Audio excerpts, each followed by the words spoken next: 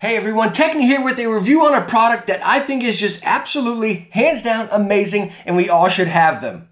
Did I just finish the review right there? Like, why even watch the rest, right? But no, seriously, this thing is absolutely awesome. It's the Sound BlasterX G6 Gaming DAC in Bi-Amp, which we'll get into later right there. But this guy can be used on every single platform, and I tested them all of them, from Mac to Nintendo Switch, Xbox X, PlayStation 4 Pro, PC, listening to music, editing videos, playing games. I mean, I test these things because it was just that good. I wanted to try to dig to say okay, there's not many things I've ever tested that are that good, but I couldn't find anything bad about this thing. It is that good. All right, so inside your box, you're gonna get your little DAC amp right here. They give you some paperwork right here, which is honestly pretty confusing. Just go to their website and look at it that way. They give you a USB cable right here and then an optical cable as well. All right, so enough jibber jabber, right? Let's go on and start talking about this G6 right here. Now, we are all no strangers to amps and DACs, right? We all know headsets that use them, but this thing really blows all of them out of the water. Every single amp or DAC I've used before, this thing just smushes them all. And the number one highlight of this, like I stated in the beginning, is you can use it on every single platform. All of them. All right, so let's start off by looking at some of our connections and controls on the G6 here. As you can see, we have a headphone port here, microphone port, volume wheel. On the side over here, we have scout mode, SPX, and our gain high and low. Some of the stuff can be adjusted within the software, which I'll show you here shortly as well. Back here, you're gonna have some light indicators which show your mic, if you got your surround sound active, and your power, and kind of which mode you're in right there. Now on the back side, as you can see, we have optical in and out, and then line in and out. So it's pretty cool. You can plug in your optical right there, or just a regular 3.5. And then we have our USB back here for our power. Now, as far as the unit itself, it is pretty much all plastic. I mean, our connections are metal, obviously right there. Our volume wheel is nice brushed metal. On the bottom, we have a nice soft touch kind of rubber feel, and it doesn't slide around whenever you're moving it on your desk. If you're on a mouse pad or a hard surface, it doesn't slide around on you. But again, as far as the basic unit itself, it is all plastic minus those few spots I just showed you. But all right, again, we'll power it up by plugging it in into the back right here by USB, and there's no power button on it. Once you plug it in, it's powered up. As you can see, our volume wheels lighting up right there, and then we have the little RGB logo right up top here, which again can be edited in the software, which I'll show you. But again, if we can see right here, our volume wheel is white, so whenever you turn it down, you see it gets dimmer, and we turn it up a little bit more, it's gonna brighten up right there. I have lights in the background, so it's not that visual, but if it's on your desk in a dark area, you really notice it. There you go. You can see it's cranked right now, and it's pretty bright. And again, when you turn it down, it gets dimmer. Now, if you hold this button in, you're going to get into your mic controls right there. You'll see it'll turn red. And again, same deal. Crank it up, and it'll brighten up. Crank it down, and it will get dim right there. So again, hold the button in, and you'll get to your mic controls. Hold it in again, and bam, you're back to your volume control. All right, as far as our controls on the side, as we talked about earlier with the scout mode and the SPX, to activate them, just press them in. As you can see, it'll show that one active. You want to switch to the other one, bam, that one's active there. To turn it off, just press the button in again, and it'll turn off right there. Just get your basic regular sound. All right, so we are now in the Sound Blaster Connect software right here. And real quick, while I'm going through showing you this, I just want to let you know that I have my mic plugged into the Sound Blaster right now, and it's coming through there. Now, of course, it'll vary between headset and headset, whatever you're using. But again, just so you kind of got a example of the clarity of it coming through the Sound Blaster right here. Anyways, in the dashboard here, you have quick options right up here, your smart volume, bass, crystallizer, stuff like that, some surround options, your Dolby and whatnot, voice clarity, and some color adjustment right here. Over here, you just have some presets. You know, I'm really not a big fan of any presets, so I recommend you not using them. Kind of get in here and kind of tweak it to your liking. Volume control right down here, let you know what effects you have active. As you can see, I have none right now. But again, just a quick option right here. Pop over here to sound, and this is where you start getting all the goodies, right? Your surround, a lot of that stuff we just saw on the dashboard there. You get you some equalizer right here, adjust your scout mode, your Dolby right there, and then some filters. Again, a lot of the stuff can seem intimidating. I honestly haven't dabbled with much of it at all, but it's kind of nice to have it there. Voice, as far as your voice recording right here, which I can adjust this right now. It'll change right there. Your mic monitoring, some clarity options, and then some morph right there if you want to change those. Let me see if I can do one right now. Emo. Let's put on robot. Let me see. Is it active? Do I sound like a robot right now? I'm not too sure. Let's try a brute. Do I sound like a brute? I don't know if that's active. Nah. There we go. Let's just put it right there. I'm not too sure if that worked. It's my first time testing that, so we'll see right here.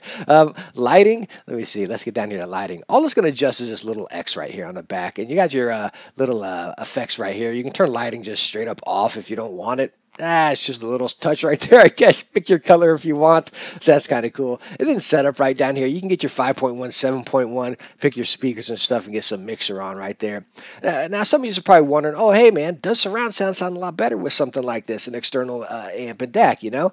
And you're looking at the 5.1, 7.1. I got to be honest with you, no, it really doesn't. Again, this thing might create the effect of surround sound, but it's still coming out of headphones, right? So it's really just the same fake kind of surround sound that you get with any other headset. No, it does not sound like true surround sound. You get that distant feel and the highs kick high and everything, but no, not at all does it sound like true surround sound. Now again, as I stated before, I tested this across every device. Again, PlayStation 4, Nintendo Switch, the Mac even, PC, and Xbox. Some of you might be wondering about mobile, and honestly, just straight there, I think this is unnecessary for mobile. Now, a couple things I want to talk about before we start talking about each device here, because honestly, straight out there, it was pretty much the exact same across every device there. Now, I tested them with multiple headsets, by the way, but as far as my preferred headset, I tested them across every single device with that headset with these same settings, and I got the same output on each of them. So we're not really going to speak about sound per device, but more or less connection per device. And talking to sound per each device right there,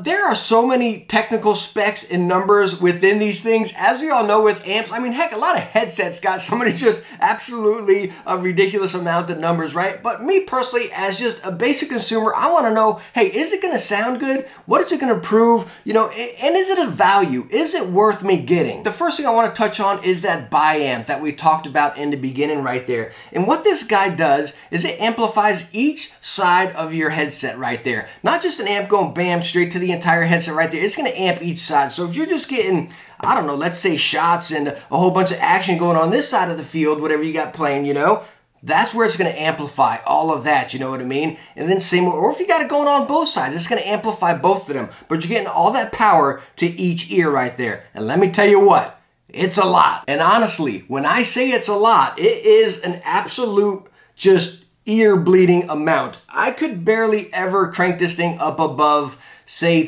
30, maybe 40 just to test it. I did take the headset off and adjust the volume and crank it up, but it started making my headset go, you know, like you hear those, you know, bass in the trunk and it just rattles. It just sounds horrible, but it's just rattling. And I got scared it was going to blow my speakers out of my headset right there. So you kind of look at two ways of that right there. It's like, okay, number one, be careful with your hearing because you can crank this thing up and it'll just, oh man, it'll make your eyes come out of your head. It is that loud, like no exaggeration, and that's on every device again. It gets that loud. But number two, what you just kind of want to watch out for and just be careful about is take care of your headphones as well, you know, because again, you can crank this thing up and I think it'll just tear up, number one, your ears, and then your headphones, it gets that loud. So anyways, talking about the SBX and that scout mode right there. The SBX, what it sounds like is pretty much just a basic amp, and it amplifies the sound right there. So you got your standard sound stage, which again, we can adjust in the software right there, and then it'll just kind of amplify that up and kind of pull everything out a little bit more. Sounds really, really cool.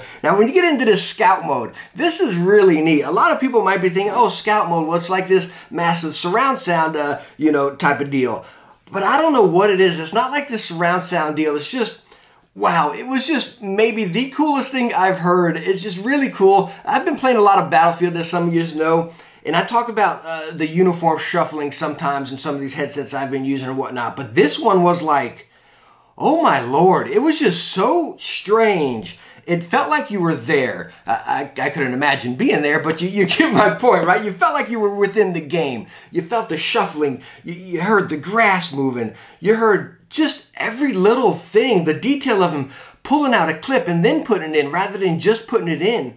Like, it got weird sometimes because you heard things you'd never heard in a game. Now, the only thing I can compare it to that really just kind of brought it out that much, as I'm talking about, like, you're hearing different things in games with this, is me probably going to 1440p from 1080p, if that makes sense, right? And that's probably the two things that we all care about, right? Is our visuals in our game and then our sound, right? Peripherals and all this other stuff, that kind of comes down the road. Like, sure, we like keyboards, mice, controllers, all that, right? But the visuals and the sound are our two primary goals right there, right? And again, this brought out so much. Again, the best way to compare is like 1440p or 4K. If you've watched 1080p and then you've moved up to there, it's a drastic difference. It really is. And that's what this is. It is just absolutely amazing. I can't put it in words or put it in video here. I'm probably just going in circles right now and you're like, dude, you're already saying that. But again, it's that good. Now, one other thing I want to kind of chime in on, talking about that scout mode right there, because again, it was just such a fun experience. I listen to a lot of music. That's honestly my #1 passion is music. And I just love just having a great experience, not this muffled, jumbled sound. I want to feel like I'm at the show if I'm listening to something live, or I want it to sound like the artist intended to be with the recording, right? And that's what you get with this thing. You don't have any of the effects on it. You're listening to just a basic track or whatever, you know. It sounds just like that. You have all of the details. I mean, it is awesome. But the really cool thing, talking about that scout mode again, like I was watching some live shows on YouTube or whatnot of some artists and whatnot. And when I put in that scout mode, it really felt like you were there again. Just like talking about the game. It was just incredibly strange because you got like, I don't want to say the echo of the hall or the club or whatever, you know, but I can't put it into words. It seriously sounded like I was sitting in front of the stage though. Alright, so now let's go ahead and talk about per device and kind of hook up and stuff. So anyways, we'll start with the PlayStation 4 here. Now you can plug this guy straight in USB, just like with PC as well. You take it, plug it into the console or your PC, bam, plug your headset in, and you're done. Now you do have another way to control this on the PS4 right there. You can take the device, plug it right into a wall charger. I use a little Apple one here, plug it into the wall, and then take your optical from the PlayStation and plug it into the device here. Now, of course, that's only if you have a PlayStation 4 Pro or an older PlayStation. If you have a Slim, it does not have optical, so you won't be able to do that method right there. And you also lose the mic control going that way. Your PlayStation doesn't register you having a mic if you're plugged in just through the optical right there. But honestly, plugging it in through the optical, I was kind of expecting like this massive sound boost or this quality increase. I didn't notice a single difference, honestly, so I just recommend you going straight, bam, USB, and plug your headset into it. Simple, easy, and you're set. Alright, so now let's go and talk about it with the Switch. And yeah, I have the Switch controller out here and not the portable mode. You can plug it in with the portable mode, but you really don't get the benefits out of it, the nice volume or the effects and stuff like that, right? Plus, you got to plug it into the wall, then you got this deal, then you got your Switch over here. It's not portable then, you know what I mean? But anyways, as far as the Switch right here, we're gonna connect it up just like the PlayStation. Take your USB, bam, plug it into the dock, take your headset, plug it into here. You'll get your controls up here and everything, your simple mute button and all that stuff. You still get your effects on the side right here. And it sounds fantastic. Again, it sounds just as good while you're on the PlayStation as far as the Switch. Alright, so next up, let's go and talk about Xbox. And this is where things get a little bit trickier, I guess if we say. Not tricky, but just a little bit different from the other two right there. We all know Xbox is a picky pants, plug-in USB headsets or control box amps or whatever into the console right there, you know what I mean? So the way you bypass that here is, again, we kind of go the option of the optical on the Switch right there. You take a deal and you plug it into the wall for your power, which will power this up. Then you can take your optical and plug it into the back of the Xbox right there. And then again, you get your controls with your volume and your effects and everything like that. But again, you don't take the device and plug it straight into your Xbox.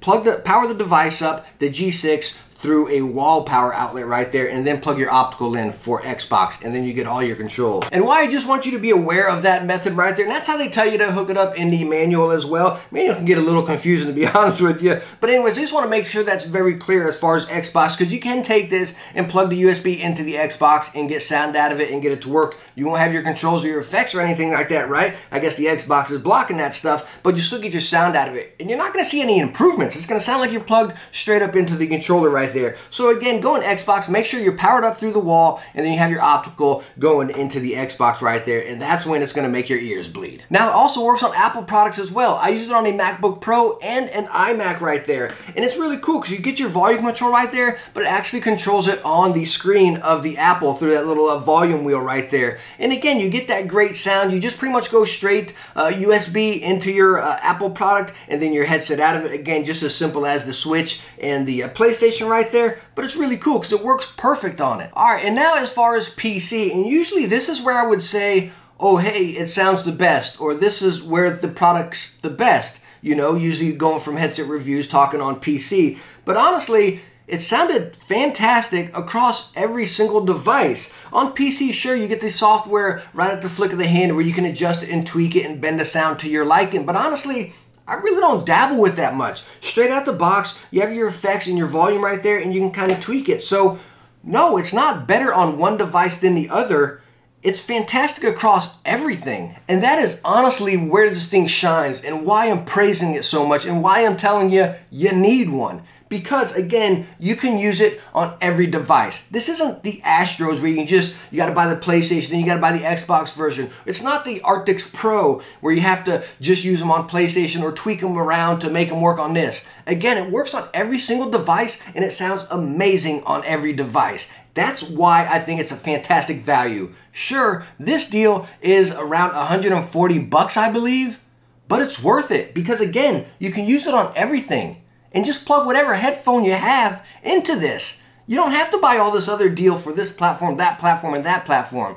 This is what you need. Now, one other thing, while I'm over here talking about, hey, you can use it on any device and it's that fantastic across every device, one thing I want to let you know is I don't think I would recommend every headphone for this. Again, say you just have the basic, $30 Turtle Beaches or whatever. I'll even go down to like, say, the Arctics 3 or something, because I tested this on a range of headsets from SteelSeries, Logitech's HyperX, Audio-Technicas, all sorts with different frequency ranges and everything. But anyways, when I got into the basic, your average headset, which is 20 to 20,000 hertz right there, those ones really they made them louder. Okay, if that's what you're looking for to be louder, you got it, right? But where it really shined is when you got headsets with really high frequency, when you get into that high res, kind of like the Arctics Pros we talked about before, you know what I mean? That's where this thing really just kind of pushes it. A lot of people might be into those like, what do you call, barometric, I don't know how to say the name right there, the Ninja headphones, But those are the kind of headphones you're going to get into with these. They got some gaming headsets with a very high frequency range. I tested them with a lot of HyperX. This thing really amped up HyperX's and really made them sound good. But again, when you get into those basic, I don't want to say cheaper because they're good headsets, but the lower end of 20 to 20 headphone frequency range right there, I feel like it just really just amped up the volume and gave you that kind of mid-range stage and just made it louder, which wasn't the best experience, to be honest with you. So again, I kind of recommend you having a better set of headphones to actually kind of pair up with this guy. Yes, if you're just looking for higher volume, especially for PlayStation 4, because we all know PlayStation 4 3.5 is just absolutely garbage. It's incredibly low. So if you're just looking for the volume increase, yes, this will give it to you. But while you have this thing, don't just get that volume increase. Get the soundstage increase and just bring everything to life, because I'm telling you what, you're not going to regret it. Now, I know a lot of us out there are thinking 140 bucks, man, that's a little bit steep for this little box here. Don't get me wrong, I was in your shoes as well, right? 140 bucks, I'm like, man, come on, is that really necessary, you know what I mean?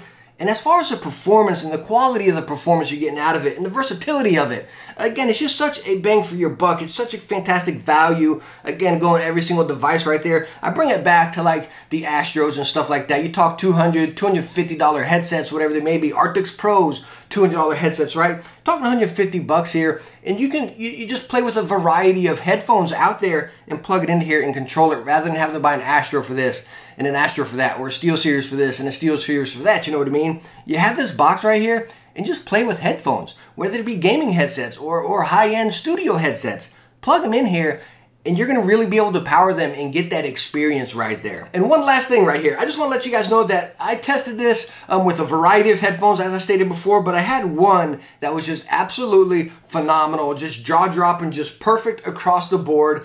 With this device, even by itself, it was that good. And again, this combo with this device and this other headset review that I have coming soon is hands down the best combo or headset deal that I have tested yet. And it's just that good, it is that good. So make sure you subscribe and hit that bell so you can catch that one right there, because it is just phenomenal, again, on every single device, this combo that I'm going to show you. So make sure you subscribe and hit that bell, because that one will be coming soon. But hey, everyone, thank you so much for stopping by and watching this one. Sorry if I was a little confused or I was a little bit all over the place, because this is one, like I said, it can be a little confusing because there's so much packed into it and so much versatility with it. So I might have bounced around a little bit. But hey, I highly appreciate you stopping by and watching this one. I hope I was able to help you out a little bit. Please let me know down in the comments if you use this guy, or if you're looking at picking it up, or if you do pick it up, and let me know what you're thinking about it. Because again, you're going to love it. I mean, you're going to thank me later. Like, seriously, I put my name all over this deal right here. But again, thank you so much for stopping by and watching this one. I do highly, highly appreciate it. If you enjoyed it, hit that thumbs up, and don't forget to subscribe for some future tech videos. And I hope to catch you in the next one. Bye now.